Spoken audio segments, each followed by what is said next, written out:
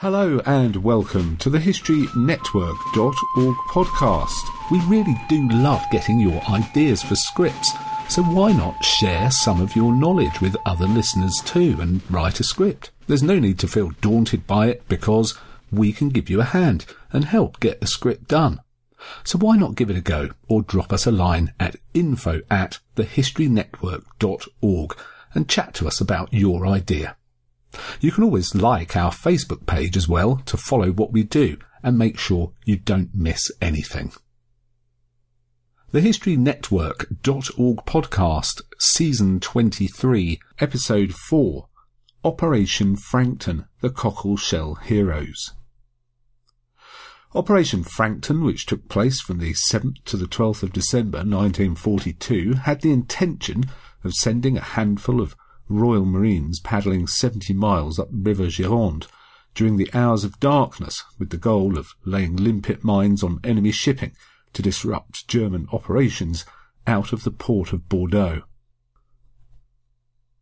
The port of Bordeaux in the west of France was important to the German war effort, as many merchant ships used it to supply the German army stationed not only in France but also throughout occupied Europe.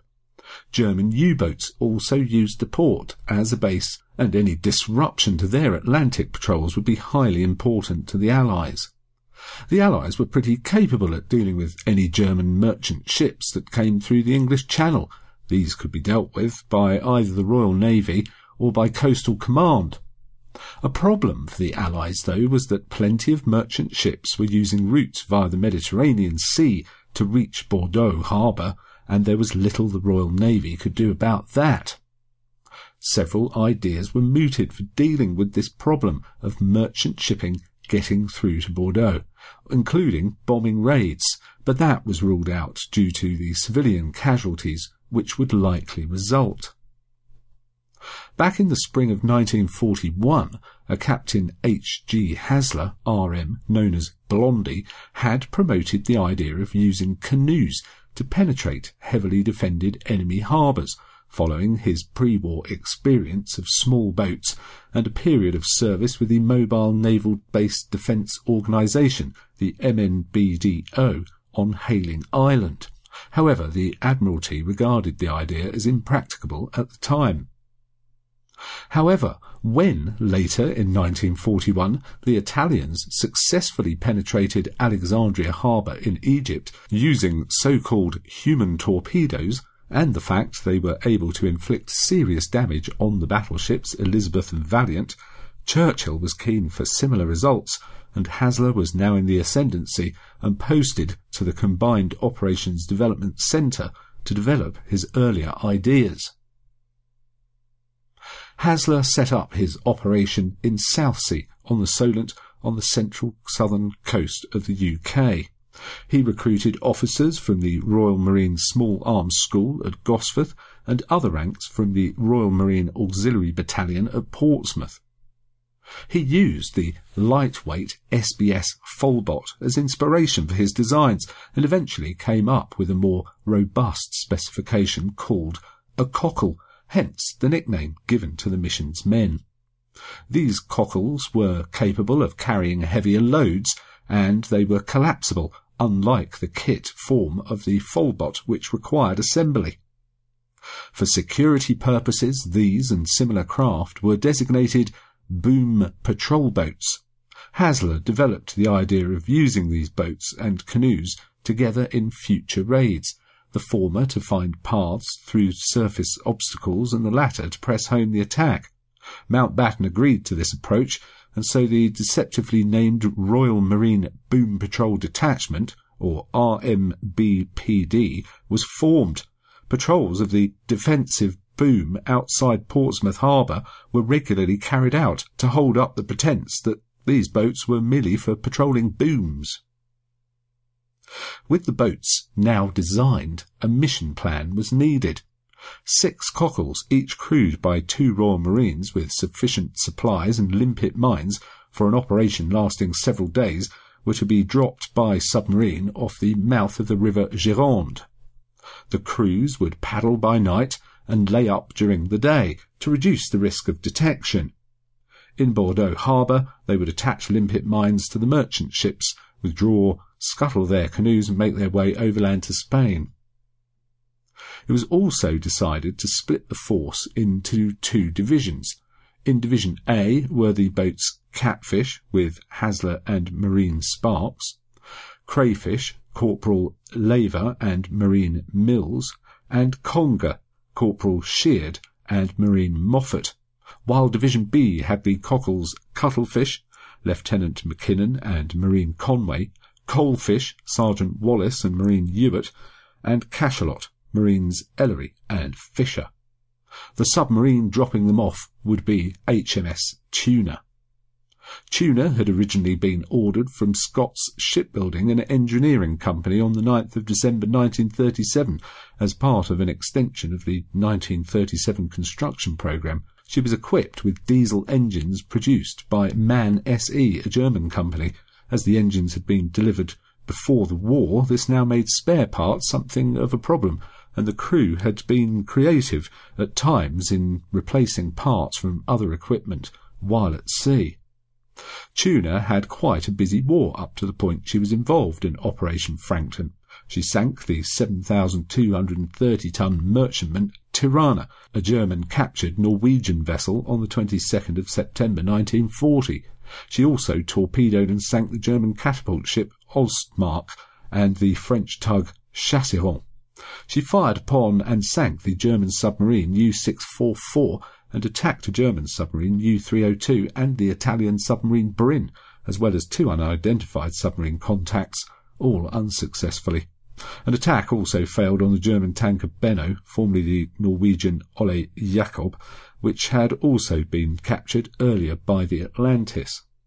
In January of 1941, Tuna was involved in some cat-and-mouse U-boat action near the Isles of Scilly, and in February 1942 the boat was ordered towards the Trondheim area along with HMS Trident to protect a convoy from enemy sorties from Swedish ports. However, Tuna's more infamous war effort occurred on the 30th of November 1942.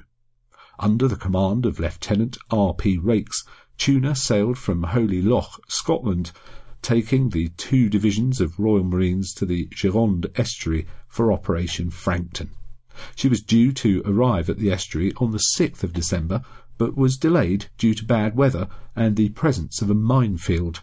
She arrived at the estuary a day late, surfacing 10 miles, or 16 kilometres, from the mouth of the river. They disembarked from HMS Tuna at 2000 on December the 7th. Cachalot damaged her hull when being passed through the submarine's hatch and played no part in the raid. Coalfish succumbed to a very strong riptide. Coalfish and her crew of 2 were no match for the 5-feet waves. Conger then capsized at the mouth of the Gironde. Although Hasler managed to tow her for some time, he eventually advised her crew to make for the shore. After circumventing 4 anchored chasseur-type boats, the formation became more widely dispersed than planned, and Cuttlefish was now found to be missing. They pressed on until 06:30 the next morning, and then took cover in low scrub. They had covered 23 nautical miles, but now the mission's force was just reduced to 2 canoes and 4 men. The second night's paddling on December 8th and 9th was uneventful, but they had to start thinking ahead to the logistics of how they would actually carry out the placing of the mines and use the tides to their advantage. For example, the following night there were 3 hours of flood tide and 6 hours of ebb tide, followed by another 3 hours of flood tide. Clearly progress against the ebb tide would be impossible. After a good night's rest on the 10th, 11th of December, the men spent the day preparing their limpets and equipment for the attack. Hasler decided that Catfish would cover the west side of the docks and Crayfish the east. On the 5th night, the 11th and 12th December, both canoes entered the harbour basin without difficulty. Catfish placed 8 limpets on 4 vessels, including the fast patrol boat Spurbrecher. Crayfish also placed 8 limpets on 2 vessels, 5 on a large cargo ship and 3 on a small liner. A sentry on the deck of the Spurbrecher spotted catfish as it turned to make its escape downstream. He shone his torch down, but the camouflage proved effective, and he took no action. He perhaps thought the shapes he could see to be merely driftwood. The men had practised lying perfectly still in such circumstances. Each mine had a 9-hour fuse on it that was activated before the mine was placed, giving the 4 Marines time to get away. Both crayfish and catfish escaped on the tide. The damage to Bordeaux harbour was severe. Now the crews had to leave their canoes, move on foot and link up with the French resistance at the town of Ruffec. The Germans automatically assumed that the men would travel south to Spain. In fact, they travelled 100 miles north of Bordeaux, a journey that took 6 days. They then backtracked and travelled to Gibraltar via Spain. Back in the UK, a German High Command communique was intercepted on the 10th of December, which announced that a sabotage squad had been caught near the mouth of the Gironde and eliminated. Word of the damage caused to shipping in Bordeaux filtered through. Mysterious explosions had damaged 5 ships. In the absence of information to the contrary, all 10 men were posted missing, presumed dead. Lever and Mills, who were moving separately from Sparks and Hasler, were caught by the Germans and shot. With the help of the French resistance, Hasler and Sparks reached Spain and then Gibraltar, a journey that took a total of 15 weeks. Although Sparks was delayed and Hasler went on ahead to Britain, they both eventually made it back. The Cockleshell heroes were Marines Fisher and Ellery on Cachalot. Both had to abandon because of damage to their canoe. Corporal Shear and Marine Moffat on Conger. Both men were drowned. Sergeant Wallace and Marine Hewitt on Coalfish. Both were captured and shot. Lieutenant McKinnon and Marine Conway on Cuttlefish. Both men were captured and shot. Corporal Lever and Marine Mills on Crayfish. Both men were captured and shot. Major Hasler and Marine Sparks on Catfish. Both men made it back to the UK. The raid proved to be a morale-boosting operation that punctured a hole in Germany's perceived invincibility, and indeed led Churchill to believe that it shortened the war by 6 months. Admiral Lord Louis Mountbatten regarded it as the most courageous and imaginative of all raids ever carried out by the men of combined operations. Do remember to like our Facebook page. Just search for the History Network on there, where you can find out about all the podcasts we produced, or pop along to the website where you can find info about them all there as well, and you can find our store there where you can download whole seasons of archive podcasts for just £2 each. And just a reminder that if you have any ideas for podcast subjects you'd like to hear us cover, or indeed if you'd like to have a go at writing a script for us, then just drop us a line, info@thehistorynetwork.org. And don't feel daunted about the thought of writing a script. We are here to help. So just drop us a line and we can take it from there. We would love to hear from you. Thanks again for listening. You've been listening to the HistoryNetwork.org podcast, researched and read by Nick Barker.